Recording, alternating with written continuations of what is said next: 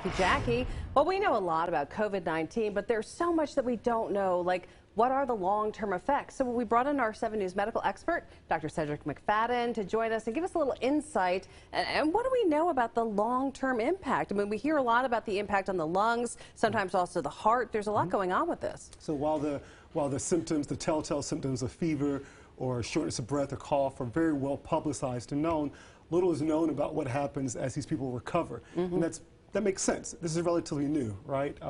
We understand that even the initial folks that were diagnosed in China, they're only like 3 months out from their ordeal. But we have to imagine that as this virus is overwhelming, that there has to be some long-lasting effects to the body itself. And when you talk about the lungs, we did talk one time about that. We had a great visual about how this kind of really infiltrates your lungs. Yeah, so most people who have the mild disease, they're not going to have any lasting lung disease. Good. But the people that are on the ventilator, that need the ICU, they're more likely to develop acute respiratory distress syndrome, or ARDS, which creates that picture where fluid fills in the sacs in the lung spaces.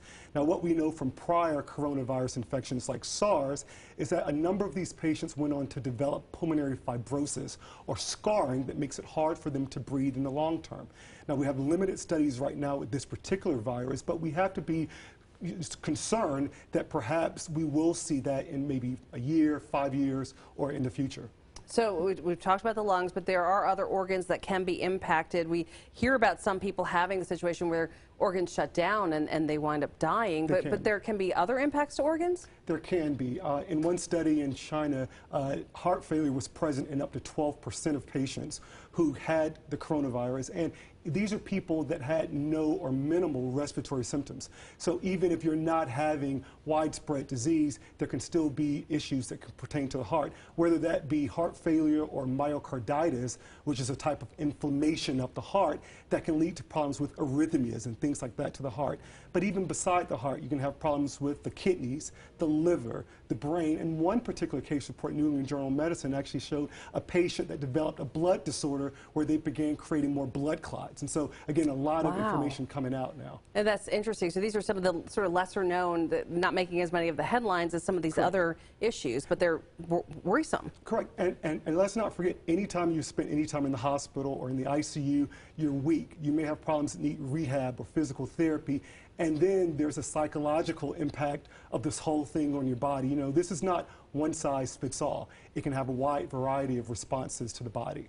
So if you walk out of a scenario of your encounter with COVID and your hospitalization, and you do have some of these impacts, you know, heart complications or lung issues and breathing issues, do we have any clue how that will play out over time? Well, we have to compare it to what's happened with prior coronavirus infections like SARS and MERS and things like that. Ultimately, it revolves around having a good pulmonologist, having a good lung doctor and a heart doctor. There may be supplemental oxygen that you need in that period of recovery that may be necessary in the first weeks, months, or maybe even up to a year, as some patients may never regain full functionality of their lungs after this type of infection.